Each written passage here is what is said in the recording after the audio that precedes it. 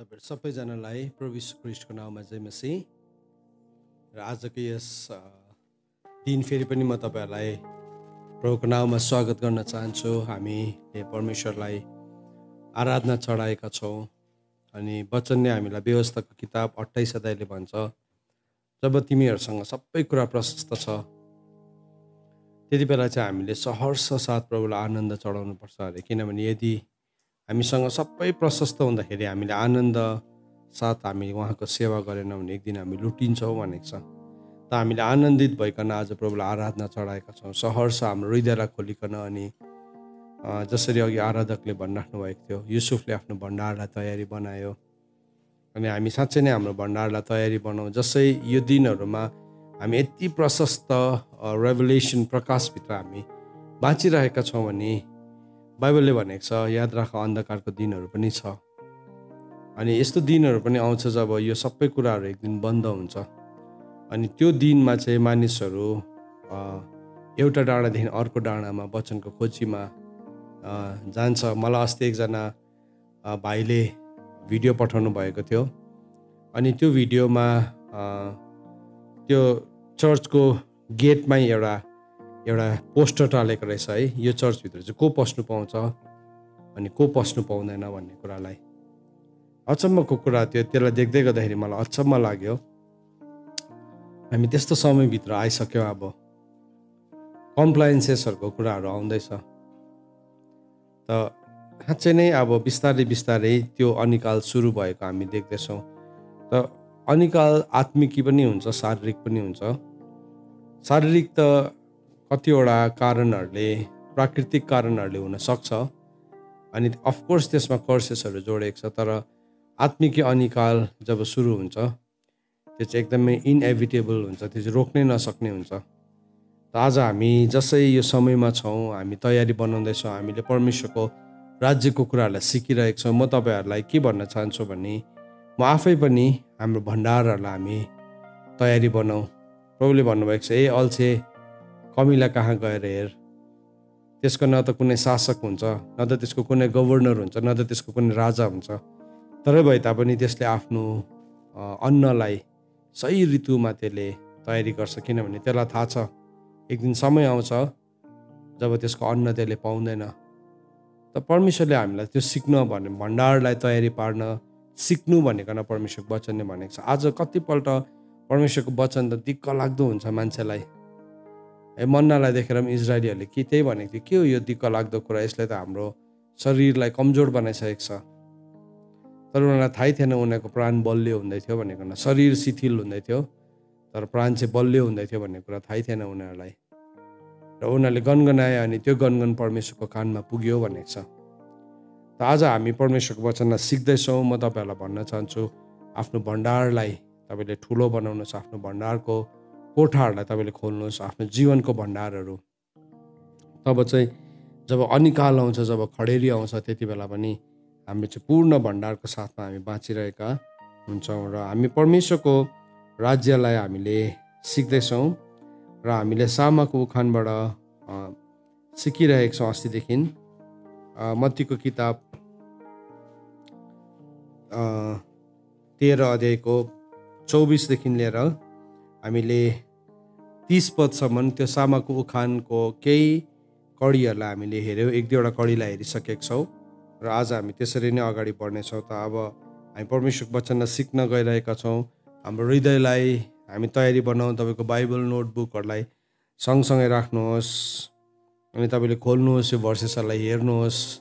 तपाईँले हेर्नुभयो, खोल्नुभयो, पढ्नु भने चाहिँ तपाईँलाई थाहा हुन्छ साँच्चै नै हो रहेछ भनिकन, लेखेको रहेछ भनिकन हामीलाई थाहा पाउँछौँ है। हामी प्रार्थना गर्नेछौँ, परमेश्वरको वचनभित्र पसिजानेछौँ। प्रभु तपाईँलाई धन्यवाद, हामी तपाईँको अगाडि आउँछौँ, तपाईँको वचनलाई प्रभु हामी सिक्न आउँछौँ। तपाईँको वचनले भन्दछ कि हामीलाई साँच्चै नै तपाईँले आफ्नो वचनद्वारा नयाँ जन्म दिनुभएको छ, याकुब 1:18 पदले। अनि प्रभु हामी त्यो वचनद्वारा नयाँ जन्ममा प्रभु हामी आउँदछौँ। तपाईँले निकोदेमसलाई भन्नुभयो, कोही पानी र आत्माले जन्मेन भने त्यसले परमेश्वरको राज्यलाई देख्न पाउँदैन। प्रभु हामी आज तपाईँको वचन अनि आत्मा जो जीवन हो प्रभु, त्यसद्वारा हामी जन्मिने प्रभु साँच्चै नै हामी जन्मेका छैनौँ भने प्रभु हामीले बुझेकै छैनौँ त्यो कुरालाई भने आज त्यो कुराको प्रकाश हाम्रो जीवनमा वास्तवमा नै खोलिएको होस्। प्रभु हामी आफ्नै अहङ्कारमा बुद्धिमान हुन्छौँ धेरैपल्ट, तर प्रभु हामी तपाईँको कुरालाई सुन्नको निम्ति आज हाम्रो हृदयलाई खोल्छौँ। तपाईँको वचनले भन्दछ, ए मेरो छोरो तेरो हृदय मलाई दे। प्रभु तपाईँले हामीलाई भन्नुभएको छ तेरो हृदय, गिभ मी यर हार्ट। प्रभु आज हाम्रो हृदय तपाईँलाई दिन्छौँ। प्रभु हामी तपाईँलाई दिन्छौँ। प्रभु यो ढुङ्गाको छ प्रभु, साँच्चै नै कठोर भएको छ भने यसलाई रगत र मासुको बनाइदिनु सक्नुहुने केवल तपाईँ मात्रै हुनुहुन्छ। र त्यो ढुङ्गा कसरी रगत र मासु हुन्छ हामी जान्दैनौँ, तर तपाईँ जान्नुहुन्छ। हामी तपाईँलाई दिन्छौँ हाम्रो हृदय। प्रभु हामी वचन सुन्नको लागि हामी आफैलाई अभाइलेबल गराउँछौँ। हाम्रो यताउति खिचिएको मन, हाम्रो वातावरणहरू प्रभु सबै कुरालाई नासरतको येशू मसीहको नाउँ अनि रगत लाइकन म शुद्ध पार्दछु लर्ड पवित्र आत्मा। आज जसै परमेश्वर तपाईँको वचनलाई सुन्छौँ अनि सिक्छौँ प्रभु, हाम्रो जीवनमा तपाईँको कार्य प्रभु बढ्न थालेको होस् प्रभु, र तपाईँलाई महिमा भएको होस्। धन्यवाद। यो समयलाई प्रभु तपाईँको हातमा राख्छौँ। आज सिकेका कुराहरूलाई प्रभु हामी तपाईँको हातमा राख्दै प्रभु माग्दछौँ आशिष पुत्र प्रभु यीशु ख्रीष्टको जिउँदो अनि पवित्र नामले, आमेन। हामीले गहुँ र सामाको उखानलाई मत्तीको किताब 13 अध्यायको 24 पददेखि पढ्दैछौँ। यो उखान राज्यको, स्वर्गको राज्यको उखान हो। अनि हामीले सिक्दै गरेको कुरा चाहिँ अनन्तको कुराहरूलाई सिक्दैछौँ हामीले। सो परमेश्वरको वचनमा के भनेर लेखेको छ भन्दाखेरि चाहिँ भजन सङ्ग्रह 39:49 4, यो रेफरेन्सेस लेख्नुहोस्, तपाईँले भरे हेर्नुहोस्। तर अहिले हामी मत्तीको किताब 13 अध्यायको 24 छौँ। यो रेफरेन्सेस तपाईँसँग मैले कोट गरेको। यहाँ यसो भनेर लेखेको छ कि म चाहिँ उखानहरूमा मेरो ध्यानलाई लगाउने छु र म चाहिँ बिना बजाएर अर्कोहरूलाई फुकाउने छु भनिकन त्यहाँ लेखेको छ। भजन सङ्ग्रह 78:2 78:2 पनि त्यही कुरा लेखेको छ। म उखानहरूमा, परमेश्वरले भन्नुभएको छ, म उखानहरूमा मेरो मुखलाई खोल्ने छु र प्राचीनका भेदका कुराहरू सुनाउने छु भनिकन प्रभुले भन्नुभएको छ। अनि मत्तीको किताब 13 अध्यायको 35 पदमा पनि प्रभु यीशु ख्रीष्टले त्यो भर्सलाई कोट गर्नुभयो।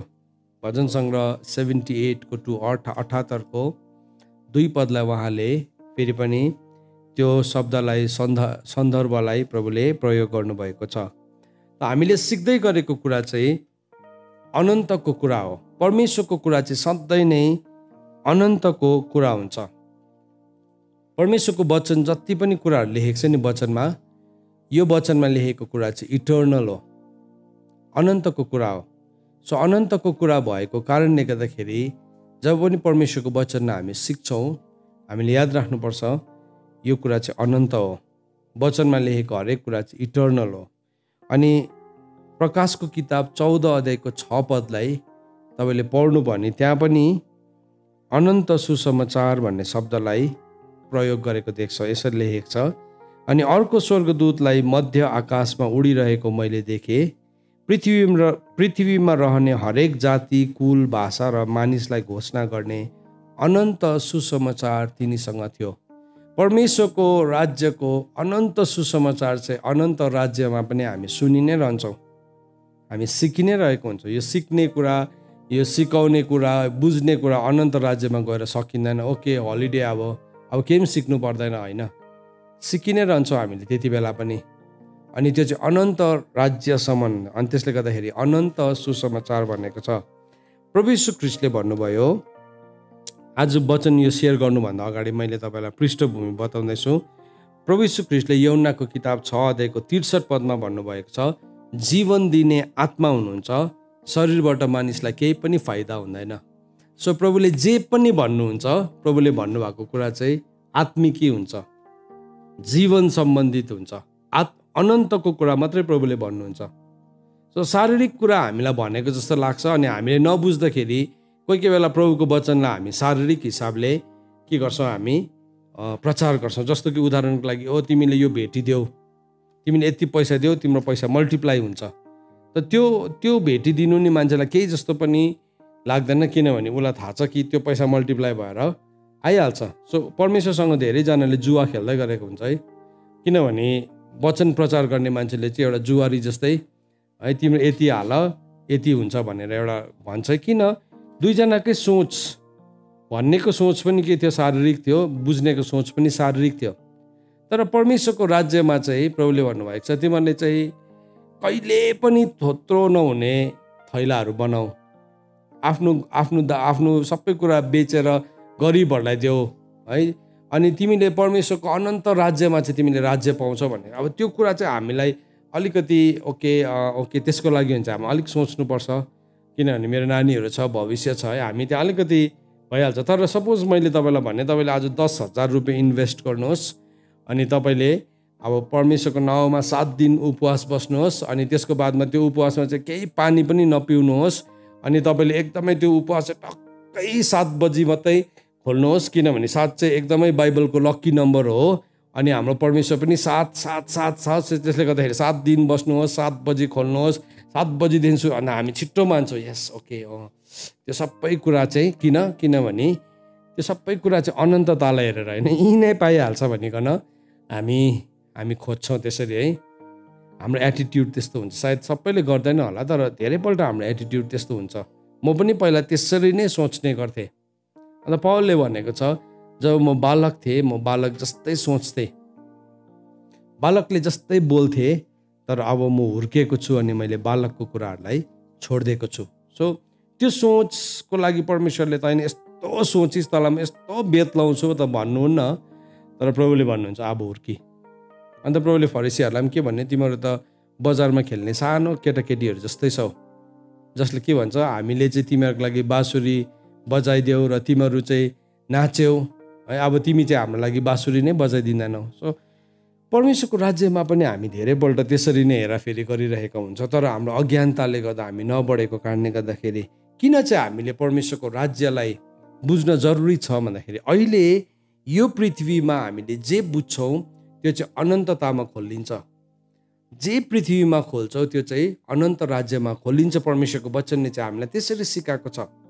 सो त्यस कारणले गर्दा हामीले परमेश्वरको कुरालाई अहिले बुझ्छौँ, अहिले खोल्छौँ, अहिले बन्द गर्नुपर्ने हुन्छ, अहिले खोल्नुपर्ने हुन्छ, जबकि त्यो कुरालाई चाहिँ हामी अनन्त राज्यमा हासिल गर्छौँ। अन्त त प्रभुले हामीलाई लुकाको किताब 12 अध्यायमा त्यसरी नै सिकाउनु भयो, तिमीले कहिले पनि थोत्रो नहुने थाङ्नाहरू मतलब झोला बनाऊ, जसमा चाहिँ तिमीले अहिले गरेको कुरालाई चाहिँ तिमीले अनन्ततामा हासिल गर्छौ। आज हामी एउटा उखानलाई हेर्दैछौँ र तपाईँहरू कतिजना आज जोडिनु भएको होला, सायद अस्तिदेखिको तपाईँले फ्राइडे अनि फ्राइडेको 2टा मेसेज मिस गर्नुभयो होला, त्यो अलरेडी युट्युबमा तपाईँले हेर्न सक्नुहुन्छ। हामीसँग त्यसको अडियोजहरू पनि छ, हामी त्यसलाई डिभोसनल ग्रुपमा हामी हालि पनि राखेका छौँ। त तपाईँले सुन्नुहोस्, किनभने यो इटर्नल गस्पल चाहिँ हामी चर्च, हामी विश्वासीहरूले सुन्न आवश्यक छ है। हामी गस्पल अफ सेल्भेसन, उद्धारको सुसमाचार मात्रै हामीले सुनिरहेका हुन्छौँ, तर वचनले चाहिँ भन्दैछ अनन्त सुसमाचार है। अहिले भर्खर मैले तपाईँलाई प्रकाशको किताब 14 अध्यायको 6 पदलाई कोट गरिरहेको थिएँ। त अब हामी यो दृष्टान्तमा आउँछौँ, यो उखानमा हामी आउँछौँ। मत्तीको किताब 13 अध्यायको 24देखि 29 पदसम्म पढ्छौँ। उहाँले यसो भन्दै अर्को दृष्टान्त तिनीहरूको सामु राखिदिनु भयो। स्वर्गको राज्य चाहिँ आफ्नो बारीमा असल बिउ छर्ने मानिस जस्तो हो। तर मानिसहरू सुतेको बेलामा उनको शत्रु आयो, गहुँको बीचमा सामा छर्यो र गयो। तर जब पात लाग्यो तब फल फलायो तब सामाहरू पनि देखा परे। यसकारण घरका मालिकका दासहरूले आइकन उनलाई भने, हजुर, के तपाईँले आफ्नो बारीमा असल बिउ छर्नु भएन र? त कहाँबाट त्यसमा सामाहरू आए? उनले तिनीहरूलाई भने, शत्रुले यो गरेको हो। दासहरूले उनलाई भने, तब के हामी गएर तिनलाई बटुलौँ भन्ने तपाईँ इच्छा गर्नुहुन्छ? तर उनले भने, नत्र त सामाहरू बटुल्दा तिमीहरूले त्यसको साथमा गहुँ पनि उखाल्नेछौ। दुवैलाई बाली काट्ने समयसम्म सँगसँगै बढ्न देऊ, र बाली काट्ने समयमा म काट्नेहरूलाई भन्नेछु, पहिले सामाहरू बटुल र तिनलाई जलाउनको निम्ति तिनलाई बिटा बिटा बनाऊ, तर गहुँलाई चाहिँ मेरो ढुकुटीमा जम्मा गर। यो उखानबाट हामीले केही कुराहरूलाई अलरेडी हेरिसकेका छौँ है। यो उखानबाट हामीले हेरेका कुराहरू, खेत भन्ने कुरालाई हेऱ्यौँ, शत्रु कति बेला आउँछ भन्ने कुरालाई हामीले हेऱ्यौँ। अनि तेस्रो हामीले के हेर्दै थियौँ भन्दाखेरि चाहिँ सामा चाहिँ को हो भनिकन, सामा को हो भन्ने कुरालाई हामीले हेऱ्यौँ। त्यो चाहिँ अन्धकारको अथवा शैतानको सन्तान भनिकन, हामीले दुष्टको सन्तान भनिकन त्यसलाई पनि हामीले हेरिसकेका छौँ। सो त्यो पोइन्टमा म फेरि जान चाहदिनँ। त आज हामी के हेर्छौँ भन्दाखेरि चाहिँ आज हामी हेर्न गइरहेको कुरा चाहिँ कसले चाहिँ यो गरेको हो भन्दाखेरि चाहिँ उसलाई सोधेको छ, कसले यो गर्यो भन्दाखेरि चाहिँ त्यो चाहिँ शत्रुले गरेको हो। सो यो शत्रुले चाहिँ के गर्दो रहेछ त, यो शत्रुको शत्रुतालाई आज हामी हेर्न गइरहेको छौँ। सो यो उखानमा तपाईँ र मलाई परमेश्वरले अनन्त बनाउनु भएको छ। हामी अनन्त इटर्नल बिइङ्सहरू हौँ। त्यस कारणले गर्दाखेरि कि चाहिँ हामी अनन्त जीवनमा जिउँछौँ कि चाहिँ अनन्त मृत्युमा। अनन्त मृत्यु भनेको नै के हो, त्यो मृत्यु नै अनन्त छ। मृत्यु भएको हुन्छ, सकिँदै सकिँदैन। अनन्त जीवन भनेको चाहिँ के हो, त्यो जीवन नै अनन्त छ। जीवन जीवन जीवन सकिँदै नसकिने, किनभने प्रभु नै अनन्त हुनुहुन्छ। सो तपाईँ र मलाई अनन्त जीवनको लागि प्रभुले बोलाउनु भएको छ। तर शत्रुले चाहिँ के गर्छ त भन्दाखेरि चाहिँ शत्रुले चाहिँ हामीलाई परमेश्वरको विरुद्धमा शत्रुताको बिउलाई त्यसले रोप्छ। शत्रुको काम नै त्यही हो कि हामीलाई चाहिँ परमेश्वरसँगको शत्रु बनाउनु। रोमीको किताब 5 अध्यायको 10 पदले हामीलाई यो कुरा बताउँछ है, किनकि हामी शत्रु छँदै। त पहिला हामी के थियौँ भन्दाखेरि चाहिँ यो सामाको दृष्टान्तमा 2 किसिमको बिउको कुरा गरेको छ। एउटा चाहिँ राज्यको सन्तान भनेको छ, एउटा चाहिँ राज्यको सन्तान। हामीले जब त्यो उखानको अर्थलाई बुझ्छौँ त्यहाँ बताएको छ कि एउटा चाहिँ के हो भन्दाखेरि चाहिँ एउटा चाहिँ राज्यको सन्तान हो है, एउटा चाहिँ राज्यको सन्तान हो र अर्को चाहिँ को हो भन्दाखेरि चाहिँ अर्को चाहिँ दुष्टको सन्तान हो। सो राज्यको सन्तान जो चाहिँ असल बिउ थियो, गहुँको दानाहरू थियो, तर दुष्टको सन्तान चाहिँ सामाहरू थियो। तर बाइबलले भन्दैछ तपाईँ र म चाहिँ कस्तो थियौँ भन्दाखेरि चाहिँ हामी चाहिँ सामाहरू थियौँ भन्दैछ। हामी चाहिँ परमेश्वरसँगको शत्रु थियौँ भनेर रोमीको किताब 5 अध्यायको 10 पदले भन्दैछ, किनकि हामी शत्रु छँदै। हामी शत्रु, त्यो शत्रुताको बिउ चाहिँ के हो, सामा हो। सो बाइबलले भन्दैछ किनकि हामी शत्रु छँदै उहाँको पुत्रको मृत्युद्वारा परमेश्वरसँग हाम्रो मिलाप भएको थियो। झन् बढी अब उहाँसँगै मिलाप भएको हुनाले ख्रिस्टको जीवनद्वारा हामी बचाइन्छौँ। यो गहुँ र सामाको उखान पढ्दाखेरि म एकदमै ट्रबल्ड हुन्थेँ साँच्चै नै, सिन्सियरली। अनि त्यो सामा चाहिँ कसरी चाहिँ चेन्ज हुनसक्छ? सामालाई त साह्रै अन्याय भयो जस्तो लाग्यो। शत्रुको सन्तान, शत्रुले त सन्तान बनाए, त्यसको कसरी चाहिँ प्रभु यसको हिसाब नै नमिल्ने लाग्थ्यो मलाई एकदमै, साँच्चै नै।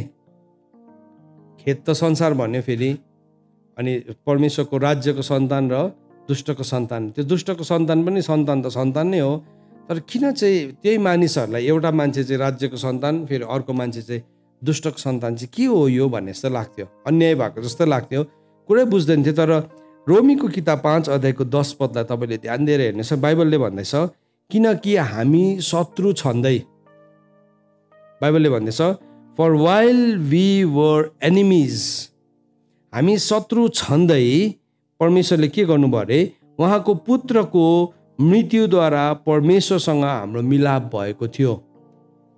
त्यो सामा चाहिँ एउटा गहुँमा परिवर्तन हुनु हो भने चाहिँ त्यो सामा चाहिँ it has to loose is old identity, होइन?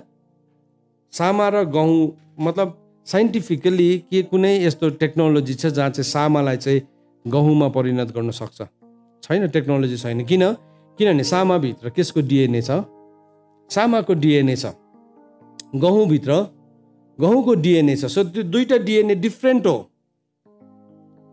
अब त्यो मतलब सामालाई पिटेर त्यसलाई मुसेर त्यसलाई प्लास्टिकसँग मिसाएर त्यसलाई मतलब प्लास्टिकको गहुँ त बनाउन सक्छ होला सायद, तर त्यसको डिएनएलाई चाहिँ चेन्ज नै गर्न सक्दैन, त्यसको डिएनएलाई बदलिनै सक्दैन। तर बाइबलले चाहिँ भन्दैछ त्यो सामालाई चाहिँ गहुँमा परिणत गर्नको लागि चाहिँ के भयो अरे त, वाट ह्यापन्ड? त्यसको पृष्ठभूमि चाहिँ रोमीको किताब 5 अध्यायको 10 पदले हामीलाई बताउँदैछ। हामी शत्रु थियौँ, हामी सामाहरू थियौँ। शत्रुले हामीलाई यो पृथ्वीमा है त्यसको शत्रु परमेश्वरसँग हामीलाई शत्रु बनाएर राखिरहेको थियो। सबै परमेश्वर कहलाएको कुराहरूलाई विरोध गर्ने, हाम्रो अँध्यारो हृदय अँध्यारो भएको थियो। परमेश्वरको प्रतापलाई, महानतालाई देखिकन पनि हामी ढुङ्गा मुढा है सृष्टिलाई पुज्ने मान्छेहरू भएर शत्रुतामा बसेका थियौँ। तर त्यो शत्रुतालाई चाहिँ परमेश्वरको महान शक्तिमा परमेश्वरले के गर्न सक्नुहुन्थ्यो? त्यो शत्रुलाई मेटाइदिन सक्नुहुन्थ्यो, होइन? प्रभुले हटाइदिन सक्नुहुन्थ्यो। तर परमेश्वरको प्रेम यति साह्रो ठुलो हो, परमेश्वरको प्रेम यति साह्रो अचम्मको हो कि उहाँले चाहिँ त्यो शत्रुलाई हटाउनु भएन, तर त्यो शत्रुतालाई, त्यो एनिमिटीलाई नाश गर्नको लागि चाहिँ उहाँले आफ्नो पुत्रलाई पठाइकन उहाँको पुत्रको बलिदानद्वारा चाहिँ हाम्रो बलिदान, हाम्रो मिलाप भएको छ। हिब्रूको किताब 1 अध्यायको 14 पदले यो कुरालाई पुष्टि गर्छ। त्यहाँ के भनेको छ भन्दाखेरि चाहिँ जसरी छोराछोरीहरू चाहिँ रगत र मासुको हकदार छ, त्यसरी नै यीशु ख्रीष्ट पनि के हुनुभयो? रगत र मासुमा उहाँ सहभागी बनिनु भयो। अनि जुन चाहिँ हाम्रो शत्रु थियो अथवा पापको शक्ति भएको शैतानलाई चाहिँ उहाँले शरीर र रगतमा सहभागी भइकन उहाँले हराउनु भयो। नत्र भने चाहिँ के भइरहेको थियो भन्दाखेरि चाहिँ त्यो पापको शक्तिले हाम्रो जीवनमा राज्य गरिरहेको थियो। तर प्रभुले के गर्नुभयो?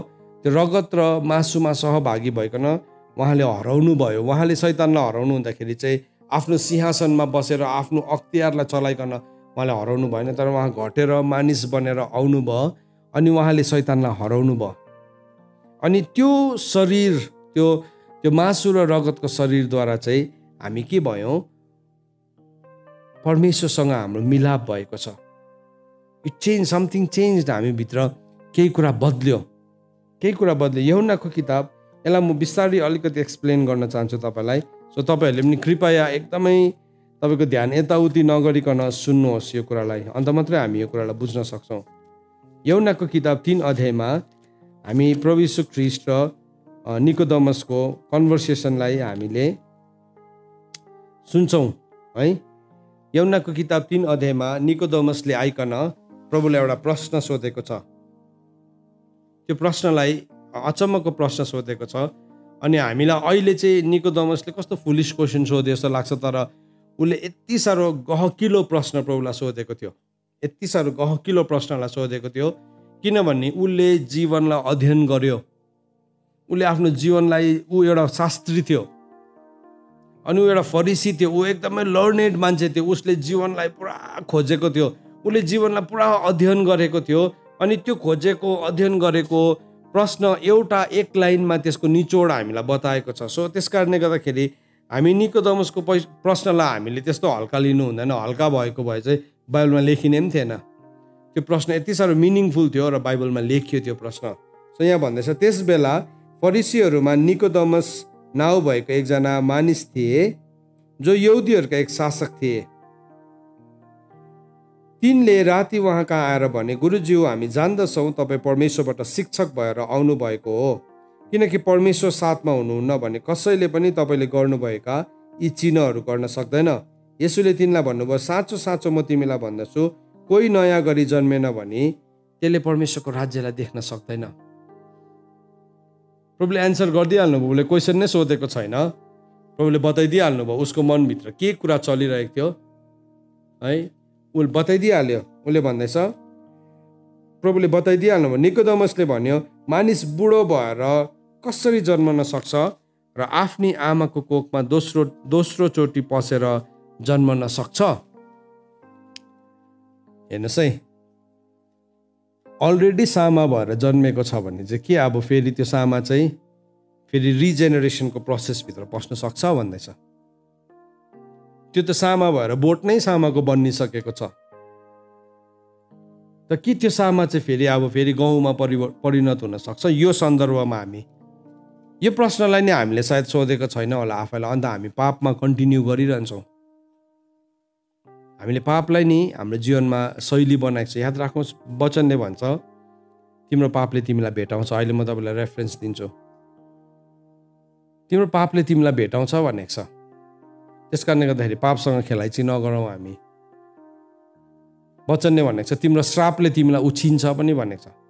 पापले मात्रै भेटाउँदैन रहेछ, श्रापले पनि उछिन्छ। श्राप नि जुन दिन श्राप खोलिनु थाल्छ नि त्यहाँदेखि चाहिँ नि त्यो एउटा यस्तो राखेको हुन्छ नि कार्डहरू मिलाएर, त्यसलाई के भन्छ, अन्त एउटा कडी फुस्किने बित्तिकै सबै लड्छ नि है। एउटा मिलाएर राखेको चिज हुन्छ, त्यो के भन्छ त्यो गेमलाई थाहा छैन। एउटा लड्ने बित्तिकै त्यसले अर्कोलाई ठोक्काउँछ, अर्कोलाई लडेको हुन्छ, सबै लड्छ त्यसको चक्रभित्र भएको हरेक कुरालाई। आज हामी पापसँग खेलाइची गर्दैछौँ भने लेट मी टेल यु, हामी पापसँग खेलाइची नगरौँ, किनभने श्रापले पनि मानिसलाई भेटाउँछ। तर प्रभु यीशु ख्रीष्ट पापलाई हराउनुलाई, प्रभुले हराउनु भएको छ पापलाई।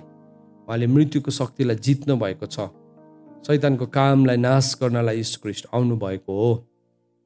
त यहाँ के हुँदैछ? येशूले जवाब दिनुभयो, साँचो साँचो म तिमीलाई भन्दैछु, कोही पानी र आत्माले जन्मेन भने परमेश्वरको राज्यमा पस्न सक्दैन। सो के भन्दैछ? कोही पानी र आत्माले जन्मेन भने चाहिँ परमेश्वरको राज्यमा पस्दैन। तिमीले जुन चाहिँ रिबर्थको कुरा गर्दैछौ त्यो चाहिँ आमाको गर्भमा पसेर फेरि पुनः जन्म हुने कुरा गरेको होइन। तर यो चाहिँ नयाँ जन्म जो चाहिँ पानी र आत्माले। सो यो पानी भनेको चाहिँ के हो? पानी भनेको चाहिँ हामी धेरैपल्ट पानीको ब्याप्टिजम भन्छौँ, सही हो त्यो, तर त्यो चाहिँ सानो हिस्सा मात्रै हो। तर पानी भनेको चाहिँ नि वर्ड भनेको, वचन भनेको पानी भनेको चाहिँ। सो बाइबलले भनेको छ परमेश्वरले संसारलाई चाहिँ पानीबाट सृष्टि गर्नुभयो भनेको छ नि पत्रुसले। सो त्यो पानी भनेको चाहिँ परमेश्वरको वचन हो। भजन सङ्ग्रह 33 अध्यायले भन्छ तपाईँले चाहिँ आदिमा आफ्नो वचनले स्वर्ग र पृथ्वीलाई के गर्नुभयो? सृष्टि गर्नुभयो भनेको छ। त त्यही कुरालाई आदिको संसार चाहिँ पानीबाट बन्यो भनेर तपाईँले पत्रुसमा या हिब्रूमा पत्रुसमा हो तपाईँले भेटाउनुहुन्छ, त्यो कुरालाई भेटाउनुहुन्छ। सो त्यो ठाउँमा म जान्दिनँ, त्यो ठाउँमा जब हामी आउँछौँ एक दिन फेरि त्यो रेफरेन्ससँग हामी सिक्नेछौँ। तर आज हामी एउटा गहिरो कुरालाई सिक्दैछौँ। कोही बेला नि हामी हाम्रो नयाँ जन्मको अर्थलाई बुझेको हुँदैन। त बाइबलले भन्छ, प्रभुले भन्नुभयो, येशूले जवाब दिएर भन्नुभयो, साँचो साँचो म तिमीलाई भन्दैछु, पानी र आत्माले जन्मेन भने परमेश्वरको राज्यमा पस्न सक्दैन। देहबाट जन्मेको देह हो, आत्माबाट जन्मेको आत्मा हो। हेर्नुहोस् है, शरीरबाट जन्मेको चाहिँ शरीर हो, आत्माबाट जन्मेको आत्मा हो। त यो माथिको भर्स 5 लाई हामी पहिला हेर्छौँ। यसको याकुबको किताब 1 अध्यायको 18 पद तपाईँले खोल्नुहोस् मसँग। James chapter 1 verse 18। याकुबको किताब 1 अध्यायको 18 पदलाई। सो मेरो प्रार्थना यो छ आज हामी सुन्न सकौँ, बुझ्न सकौँ। यो वचन सुन्दै गर्दा नि यो कठिन छ नभन्नुहोस्, त्यो विचारलाई काट्नुहोस्, खोल्नुहोस् आफ्नो हृदयलाई, तब हामी बुझ्न थाल्छौँ। याकुबको किताब 1 अध्यायको 18 पदमा यसो भनेर लेखेको छ, 17 देखि नै पढ्छु अथवा 16 देखि नै पढ्छु। हे मेरा प्यारा भाइ हो, धोकामा नपर। हरेक असल दान र हरेक उत्तम वरदान माथिबाटकै हो, ज्योतिको पिताबाट आउँछ, जसमा कहिले अदल बदल हुने र फेरिने छाया छैन।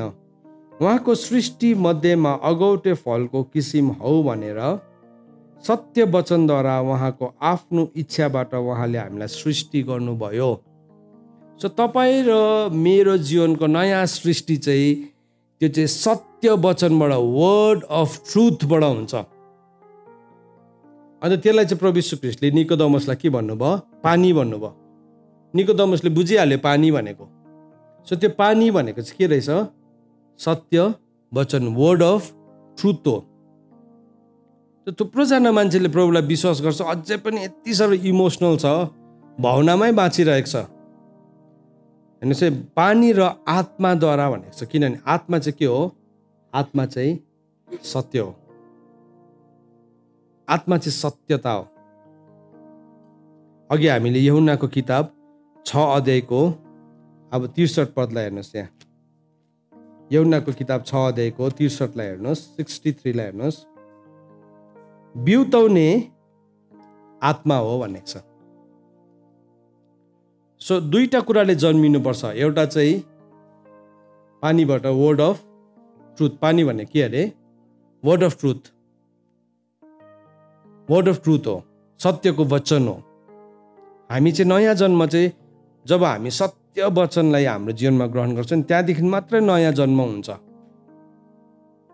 होइन भने चाहिँ हामीले मैले यो दिन ग्रहण गरेको, मैले यो दिन ब्याप्टाइज गरेको हो नि, त्यो गरेर पनि त्यो मान्छे झन् अघि सुक्खा पापी थियो, भिजेको पापी झन् बेसी गनाउने भइरहेको हुन्छ। तर नि जब त्यो मान्छे सत्य वचनबाट जन्मिन्छ, मृत्युको दुर्गन्ध उसको जीवनबाट के हुन्छ? हटेर जान्छ।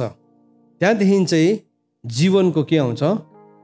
सुवासना आउँछ। एउटा मान्छे जब मर्छ नि, मान्छे मर्ने बित्तिकै लास के हुन्छ भन्नुहोस् त? गनाउँछ नि है। शरीरमा चाहिँ त्यो क्षमता छ, जीवन भइन्जेलसम्म मात्रै हो। मरेपछि चाहिँ के हुन्छ? त्यो गनाउँछ। त्यसलाई त्यत्तिकै छोडिदियो भने गनाउनु थालिहाल्छ। कहाँबाट आयो त्यो दुर्गन्ध? मृत्युको दुर्गन्ध हो नि त त्यो। मृत्युको दुर्गन्ध जो चाहिँ इभन शरीरमा पनि देखा पर्छ। त यहाँ यूहन्नाको किताब 6:63 भन्दैछ, बिउताउने आत्मा हुन्, देहले केही फाइदा दिँदैन। अनि प्रभुले भन्नुहुँदैछ, ती कुरा जो मैले तिमीहरूसित गरेको छु ती आत्मा र जीवन हुन्। अब यो कति साह्रो शक्तिशाली कुरा भनेको छ। सो वचनको दुईवटा हिस्सा छ। एउटा चाहिँ सत्य वचन छ। सो सत्य वचन जो छ, त्यो सत्य वचन त परमेश्वरको वचन त सत्य छ, तर जब त्यो वचन चाहिँ रिभिल हुन थाल्छ, हाम्रो जीवनमा प्रकट हुन थाल्छ, त्यो चाहिँ के बनिँदो रहेछ? आत्मा र सत्यता बनिनु थाल्दो रहेछ। फेरि इट बिकम्स स्पिरिट। अन्त प्रभुले के भन्नुहुँदैछ? जुन वचन मैले तिमीहरूलाई बोल्दैछु त्यो वचन चाहिँ के हो त भन्दाखेरि चाहिँ मैले तिमीहरूसित गरेको छु त्यो चाहिँ आत्मा हो। त्यो चाहिँ आत्मा र जीवन हो। सो जब परमेश्वरको वचनलाई हामी ग्रहण गर्न थाल्छौँ, परमेश्वरको वचनलाई हामी सहर्ष ग्रहण गर्न थाल्छौँ, त्यति बेला चाहिँ अघि निकोदेमसलाई प्रभुले भन्नुभएको थियो नि, कोही पानी र आत्माले जन्मेन भने। अब इफिसीको किताब 5:25 पनि त्यसरी लेखेको छ कि मण्डलीलाई चाहिँ प्रभुले केले धुनुभयो? पानीले धुनुभयो भनेको छ। पानी र वचन भनेको छ त्यहाँ फेरि। सो त्यो वर्ड चाहिँ वर्ड अफ ट्रुथ हो। तर वचनको सत्यता त यहाँ छ नि, बाइबलमा छ हाम्रोमै। तर यहाँ मात्रै हुन्छ नि त कतिजनाको चाहिँ। तर त्यो चाहिँ यहाँभित्र आउनु पर्यो। त्यहाँदेखि चाहिँ के भयो? यो चाहिँ जीवन भयो। यो चाहिँ जीवन हो। यहाँभित्र आउने बित्तिकै त्यो चाहिँ के भयो? जीवन हो। त्यही कुरा प्रभुले निकोदेमसलाई भन्नुभयो। अनि भन्नुभयो देहबाट जन्मेको चाहिँ देह हो। अब अघि यूहन्नाको किताब 6:63 भन्नुभयो देहले चाहिँ केही पनि फाइदा दिँदैन। सो देहबाट जन्मेको चाहिँ देह हो। शरीरबाट हामी जति पनि इन्टरप्रिटेसन्स परमेश्वरको वचनको के भन्नु, इन्टरप्रिटेसन्स मतलब फ्लेसबाट मात्रै दिन्छौँ, त्यसले केही पनि फाइदा दिँदैन भनेको छ। बरु भन्दा त्यसले नुक्सानी गर्छ। त त्यो सामा चाहिँ एउटा नयाँ जीवनमा आउनु हो। त्यो सामा चाहिँ गहुँ बनिनु हो भने चाहिँ त्यो सामाको पुरानो जीवन चाहिँ मरिसकेको हुनुपर्छ। बाहिरबाट हेर्दा त दुइटै के थियो? सामा र गहुँ के छ? एउटै छ हेर्दाखेरि चाहिँ। तर केले चाहिँ फरक पर्यो? फलले चाहिँ। एउटाले जीवनको फल फलाउँदै थियो, अर्कोले चाहिँ मृत्युको फल फलाउँदै थियो। बाहिरबाट हेर्दाखेरि एउटै छ। त हामी कसैको न्याय गर्न सक्दैनौँ, तर हामी आफ्नो विषयमा चाहिँ सचेत हुनपर्छ। प्रभुले भन्नुभएको छ नि, तिमीहरू आफ्नो विषयमा सचेत हौ भनेको चाहिँ यही नै भनेको हो। तिमीहरू आफ्नो विषयमा सचेत हौ भनेको चाहिँ यही नै भनेको एक्ज्याक्टली। त यहाँ वचनमा भन्दैछ जब हामी परमेश्वरको शत्रु थियौँ, उहाँको पुत्रको मृत्युद्वारा परमेश्वरसँग हाम्रो मिलाप भएको छ। अब के भयो? हामी शत्रु थियौँ, तर यीशु ख्रीष्टको मृत्युद्वारा चाहिँ हामी मिलाप भयौँ। किन भन्दाखेरि चाहिँ त्यो मिलापमा चाहिँ मेरो डिएनए चेन्ज होस् भनिकन प्रभुले के गर्नुभयो? आफै नै रगत र मासुको शरीरलाई धारण गर्नुभयो। अनि मृत्युको शक्ति भएकोलाई चाहिँ मृत्युद्वारा नै उहाँले हराउनु भयो। हिब्रूको किताब 1:14 र 15 यो कुरा लेखेको छ। मृत्युको शक्ति भएकोलाई अथवा दियाबलसलाई उहाँले मृत्युद्वारा नै हराउनु भयो। सो दियाबलसले के गर्दै थियो भन्दाखेरि चाहिँ दुष्टको सन्तानलाई यो पृथ्वीमा खडा गर्दै थियो, सामाहरू खडा गर्दै थियो।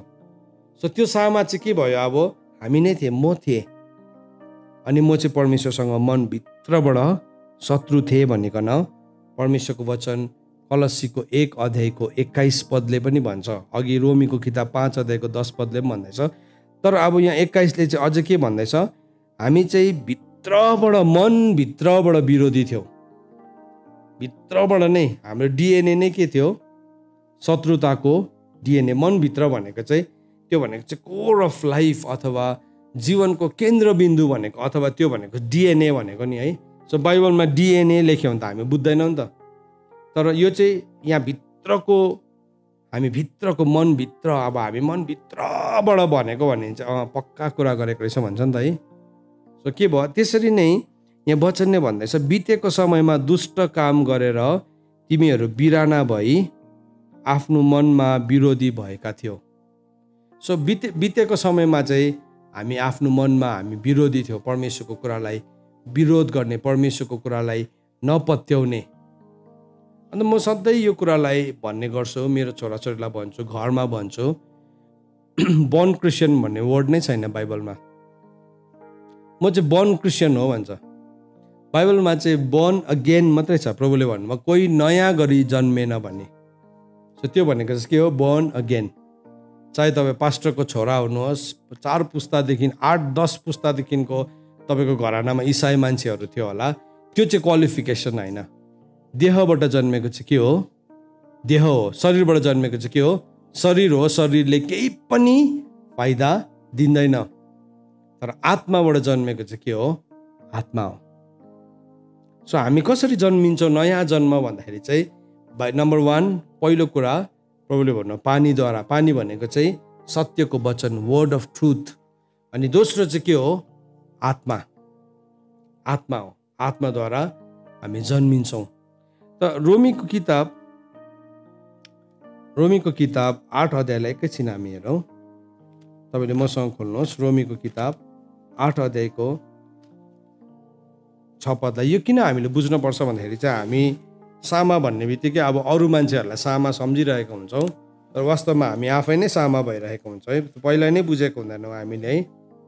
यहाँ भन्दैछ रोमीको किताब 8 अध्यायको 6 पदले भन्दैछ, किनकि शरीरमा मन लाउनु चाहिँ मृत्यु हो। अझै पनि तपाईँ र म प्रभु यीशु ख्रीष्टलाई विश्वास गरेर पनि हाम्रो मन चाहिँ शरीरमै मात्रै लागिरहेको छ भने चाहिँ हामी अझै पनि मृत्युको अधीनमा बसिरहेका हुन्छौँ। किनभने त्यो चाहिँ हाम्रो डेलिबरेट चोइस थियो। त्यो चाहिँ हामीले जानी गरेको चुनाव थियो। सो बाइबलले भन्दैछ, किनभने शरीरमा मन लाउनु चाहिँ मृत्यु हो, तर आत्मामा मन लाउनु चाहिँ जीवन र शान्ति हो।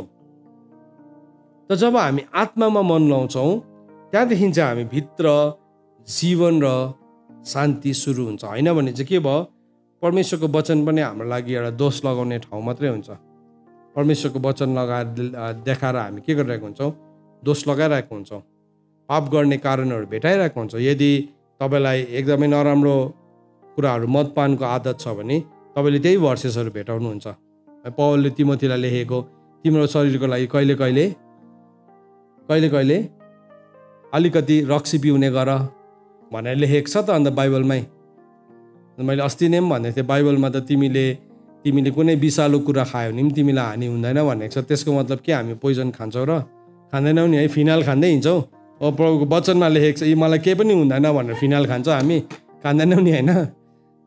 हामी मतलब वचनलाई नै हामीले कसरी हेर्न थाल्छौँ भने नि त्यसरी हेर्न थाल्छौँ। सो त्यस्तै किसिमको प्रचार गर्ने मान्छेहरू संसारभरि छ आज। त्यो उनीहरूको प्रब्लम हो। तर हामीलाई त्यस्तै कुराहरू नै मनपर्छ। जब सत्य वचन भन्नु थाल्छ, अब नयाँ जन्म चाहिँ नि सत्य वचनबाट मात्रै हुन्छ। तर सत्य वचन चाहिँ एकदमै कडा हुन्छ, एकदमै कडा हुन्छ। प्रभुले जब सत्य वचन बोल्नुभयो, मान्छेले के भन्यो, ओ यो कुरा कसले सहन सक्छ र। यूहन्नाको किताब 6 अध्यायमा, तिमीहरूको पुर्खाहरूले त उजाड स्थानमा मन्ना खाए, मरे उनीहरू, तर अब जीवनको रोटी चाहिँ म हो, मबाट खायो भने चाहिँ तिमीहरू कहिले पनि मर्दैन। के भने अब्बुई यस्तो कुरा कसले सुन्न सक्छ? त्यहाँदेखि त हराए सबैजना। सत्य वचन चाहिँ हो त्यस्तो हुन्छ। सुन्नुहोस् है, सत्य वचन त्यस्तो हुन्छ। त हामीले सत्य वचनलाई लिएनौँ भने चाहिँ हामीलाई कस्तो मनपर्छ भन्दाखेरि चाहिँ हामीलाई शारीरिक कुराहरू मात्रै मनपर्छ। दोस्रो कोरिन्थी 3 अध्यायमा हामी एकैछिन हेरौँ ल। तपाईँले मसँग खोल्नुहोस् यो रेफरेन्सेसलाई। त्यहाँ के भनेर लेखेको छ भन्दाखेरि चाहिँ दोस्रो कोरिन्थी 3 अध्यायको 4, 5 अनि 6 पदलाई हामी पढ्छौँ। दोस्रो कोरिन्थी 3 अध्यायको 4, 5 अनि 6 पदलाई हामी पढ्छौँ। त्यहाँ के भनेर लेखेको छ भन्दाखेरि औ ख्रीष्टद्वारा परमेश्वरतर्फ हाम्रो यस्तै भरोसा छ। कुनै कुरा हामी आफ्नो तर्फबाट हो भनी विचार गर्नलाई हामी प्रशस्त छौँ भनेर होइन, तर हाम्रो प्रशस्तता परमेश्वरबाट नै छ, जसले नयाँ करारको सेवकलाई झै हामीलाई पनि योग्यको बनाउनु भयो, लेखाइको होइन तर आत्माको, किनकि लेखाइले मार्दछ तर आत्माले जीवन दिन्दछ।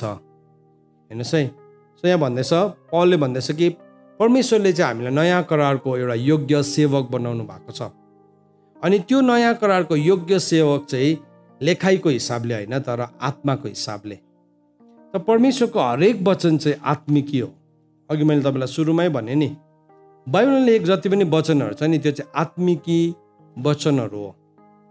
तर त्यो आत्मिकी वचनलाई चाहिँ यदि हामीले शारीरिक रूपमा प्रयोग गर्छौँ भने चाहिँ त्यो एउटा भयानक कुरा हो। किनभने हामीले परमेश्वरको कुरासँग खेलाइची गरिरहेको हुन्छ। फरिसी शास्त्रीहरू कस्तो थिए भन्दाखेरि चाहिँ नि उनीहरू जहिले पनि उनीहरूको जीवनमा एउटा कप्ट्याइपन थियो। किनभने उनीहरू धनको लोभी थियो।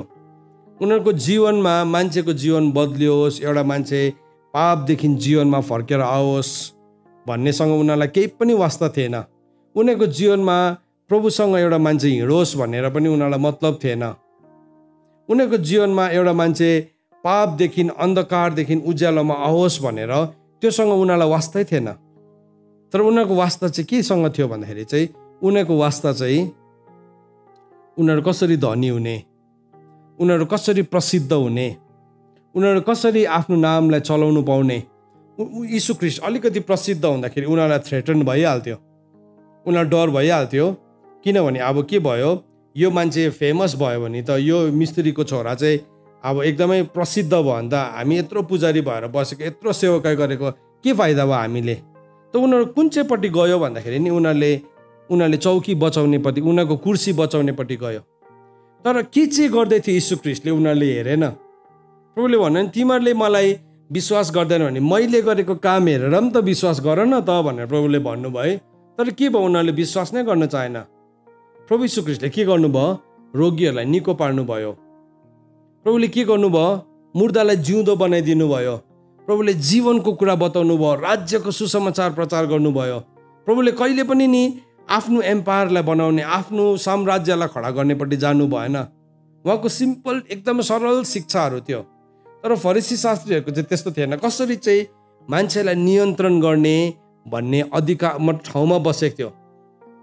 त यो चाहिँ एउटा म एउटा लिडर हो भने मैले जान्नुपर्छ कि मेरो साम्राज्य, परमेश्वरको राज्य नखोजेर मैले मेरो राज्य खोज्ने गल्ती चाहिँ गर्नु हुँदैन। किनभने त्यो गल्ती गऱ्यो भने चाहिँ मेरो त्यही विचारले गर्दाखेरि म एक दिन नाश हुन्छु। यो पृथ्वीमा पनि अनन्ततामा पनि मान्छेले चिन्छ अल्टिमेटली, यो मान्छे त स्वार्थी रहेछ, यो मान्छेले त काम नपाएर पो प्रभुको काम गरेको रहेछ। कतिजना मान्छेले त्यसै भन्छ नि, केही पनि काम पाएन अन्त प्रभुको काम गरेको होइन। पौलले भन्दैछ कि परमेश्वरले चाहिँ हामीलाई नयाँ करारको योग्य सेवक बनाउनु भएको छ। अनि नयाँ करारको योग्य सेवकले चाहिँ के गर्छ भने नि आत्माको सेवकाई गर्छ। जुन चाहिँ आत्माको सेवकाईमा चाहिँ मान्छेको जीवन बचाइन्छ, मान्छेको जीवनमा छुटकारा आउँछ, मान्छेको जीवनमा अभिषेक आउँछ। त्यो मान्छेलाई हामी अनन्ततामा भेटाउँछौँ भन्ने हाम्रोमा के हुन्छ, निश्चयता हुन्छ।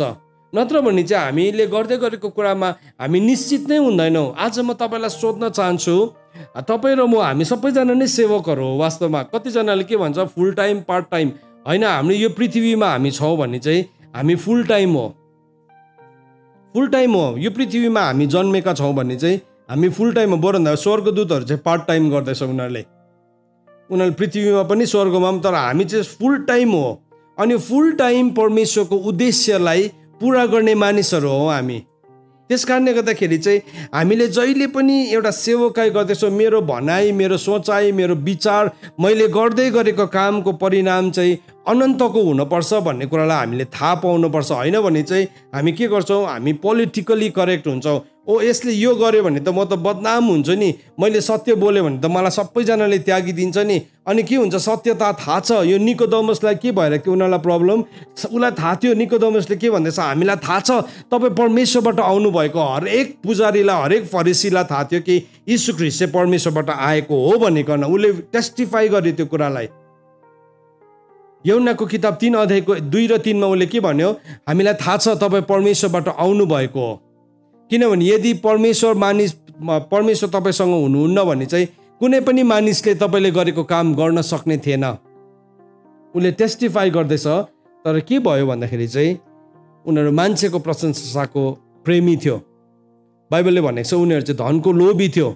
त्यस कारणले गर्दाखेरि उनीहरूले परमेश्वरको अभिप्रायलाई आफ्नो जीवनमा स्वीकार गरेन भनिकन यो लुकाको किताब 7 अध्यायको 30 पदमा लेखेको छ।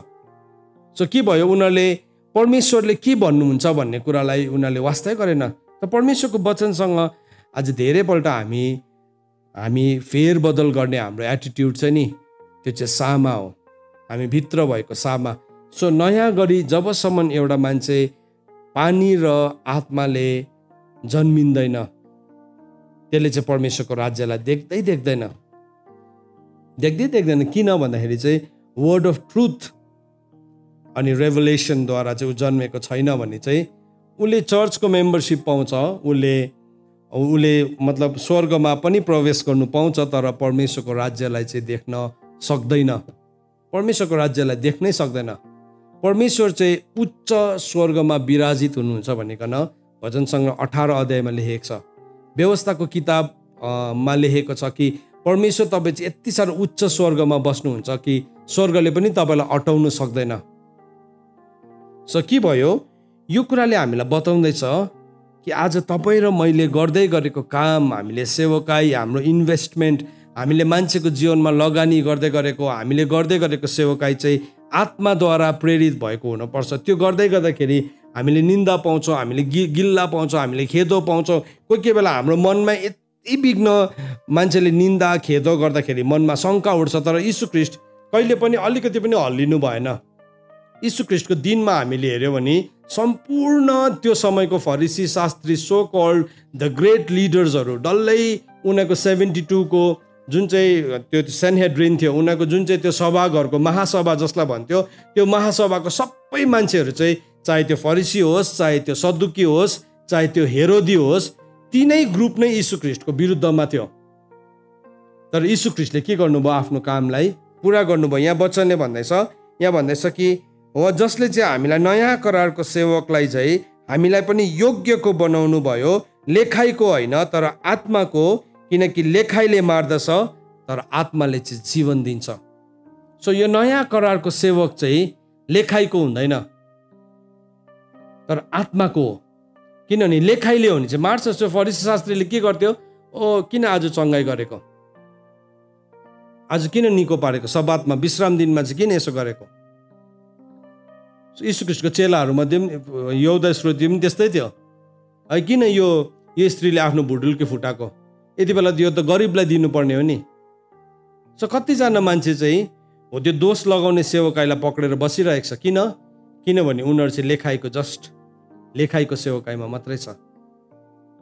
त हामी पनि सामान्य भइरहन्छौँ जबसम्म हामी त्यो ओल्ड नेचरको लागि, त्यो पुरानो प्रवृत्तिको लागि हामी मर्न तयारी भएका हुँदैनौँ। त बाइबलले भन्दैछ हामी एकपल्ट चाहिँ के थियौँ भन्दाखेरि चाहिँ एकपल्ट चाहिँ हामी हाम्रो दुष्ट काम गरेर हामी बिराना भए मनभित्रबाट परमेश्वरको विरोधी थियौँ।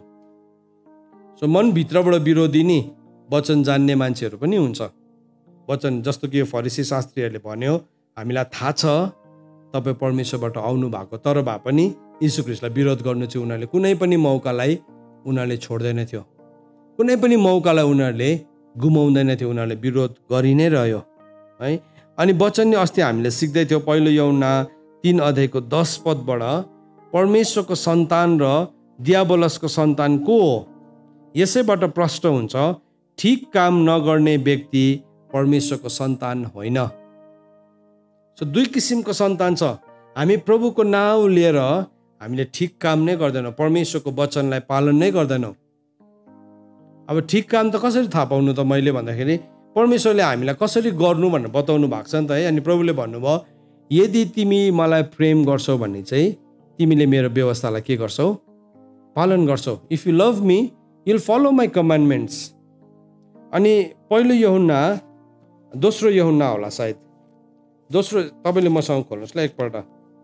सो हामी प्रभुलाई प्रेम गर्छौँ भनेर हामी भन्छौँ नि है। सेकेन्ड जन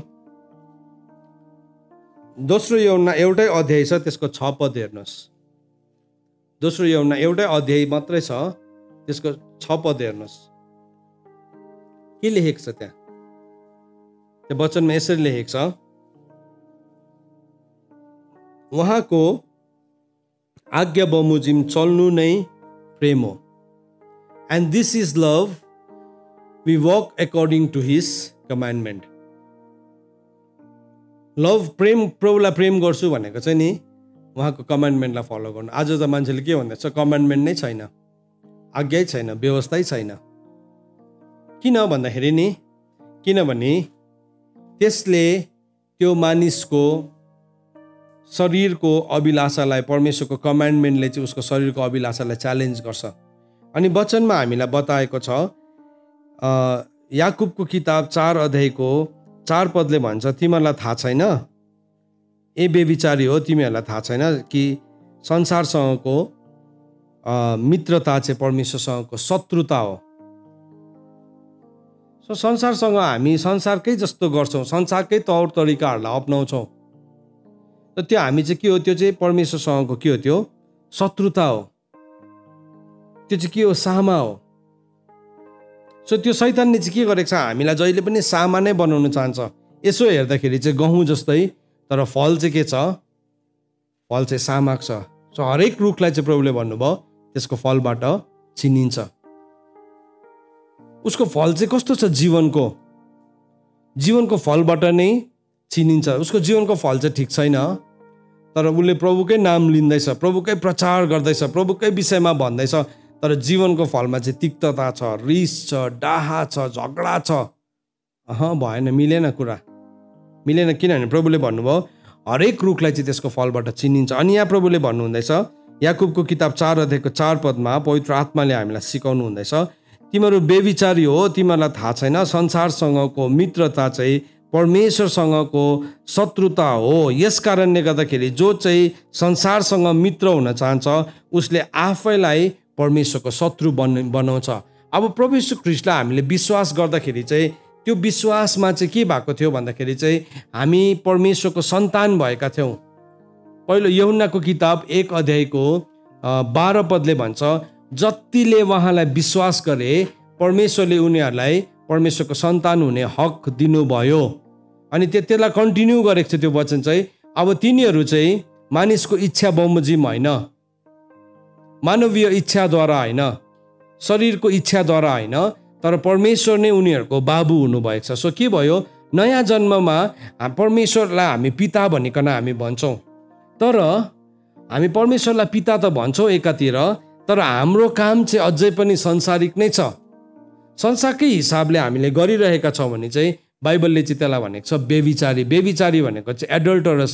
एडल्टरसको मिनिङ चाहिँ इङ्ग्लिसमा चाहिँ मिक्स्ड भनेको, मिक्स्ड पनि हो। खालि एउटा यौन सम्बन्धी पाप मात्रै भनेको होइन, सेक्सुअल सिनको मात्रै कुरा गरेको होइन, तर एडल्टरेटको मिनिङ चाहिँ के हो भने मिलावट हुनु। जस्तो चामलमा कङ्कड हाल्यो भने त्यसलाई के भन्छ? एडल्टरेट भन्छ। सो यहाँ त्यसले गर्दाखेरि याकुबले कुन चाहिँ शब्द चलायो? हे बेविचारीहरू हो भनेको। सो यो बेविचारी भनेको चाहिँ तिमीहरू सबै सेक्सुअल सिन यौन सम्बन्धी पाप गर्ने बेविचारीहरू भनेको होइन, तिमीहरू जो संसारसँग मिसिँदैछौ त्यसलाई चाहिँ बेविचारी भनेको। तिमी त गहुँ हुनको लागि बोलाएको हो, तर तिमी फेरि गएर कहाँ मिसिँदैछौ? संसारमा मिसिँदैछौँ। त के हुन्छ भने नि हामी प्रभुलाई यस्तो विश्वास गरेर ग्रहण गरेर आएको हुन्छौँ अनि हाम्रो जीवनमा जब उद्धार हामीले पाउँछौँ त्यो उद्धार आएपछि चाहिँ हामी मुक्तिमा बढ्दै जानुपर्ने हुन्छ। पहिलो पत्रुस 2:1 र 2 पदमा लेखेको छ। फिलिपी 2:12ले भन्छ तिम्रो मुक्तिको कार्यलाई पुरा गर भनेको छ डर र कम्पको साथ। उद्धार त पायो तर मुक्तिमा चाहिँ हामी बढेनौँ भने चाहिँ के हुन्छ भने बिचमा अब फेरि हाम्रोमा क्षमता आउँछ, हामी फेरि संसारसँगै मिसिन थाल्छौँ। ओ परमेश्वरको वचनलाई हामी यस्तो पढ्छौँ, उत्पत्तिको किताब 12 अध्याय, ओ म तँलाई आशिष दिन्छु, तँ माने पृथ्वीको सबै कुलले आशिष पाउँछ।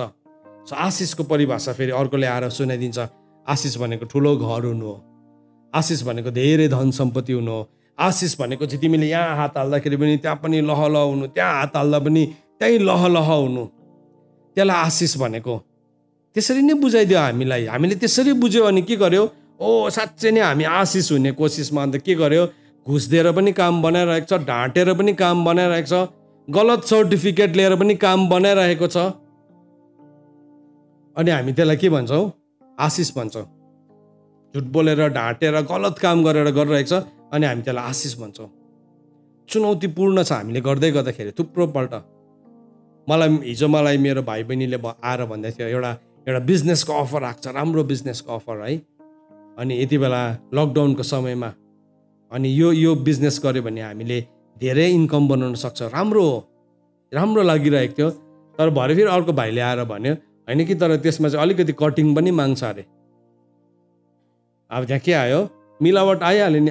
मौका त आएको थियो, राम्रोसँगले फेयरली पैसा कमाउने मौका आएको थियो, तर के भयो त्यहाँ कटिङ आयो है। अनि मैले प्रार्थना गरेर सुतेँ। मेरो अनुभव तपाईँलाई बताउँदैछु, भाइ बहिनीलाई पनि बताउँदैछु के भयो भन्ने कुरालाई। यो विषयमा प्रार्थना गरेँ अनि प्रभुले मलाई देखाउनु भयो, नो भन्नुभयो, गलत हो, त्यो गलत हो। हाम्रो खाँचो प्रभुले पुरा गर्नुहुन्छ। हाम्रो खाँचो ठुलो छ। एकपल्ट नि के भयो म तपाईँलाई अनुभव सेयर गर्छु। परमेश्वर बोल्नुहुन्छ भन्ने कुरा नि हामीलाई कोही बेला विश्वास गर्नु साह्रो पर्छ। मैले मेरो भाइ बहिनीलाई भने हाम्रो एउटा बिजनेस छ अनि त्यो बिजनेसले चाहिँ सेवाकाई नै गर्छ। जति पनि त्यहाँ इन्कम उठ्छ हामी सबै सेवाकाईमा खर्च गर्छौँ।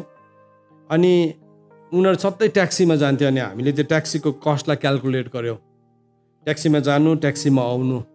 सो एभ्री डे हाम्रोमा मतलब 200 रुपियाँदेखि लिएर 300 रुपियाँको एभ्री डे ट्याक्सी फेयरको हामीले एउटा हिसाबलाई देख्दै थियौँ। अनि हामीले हेऱ्यौँ 200 रुपियाँ गुणा 1 महिना गऱ्यो भने 9,000 हुन्छ या 10,000 हुन्छ या 8,000 हुन्छ या 7,000 जति पनि हुन्छ।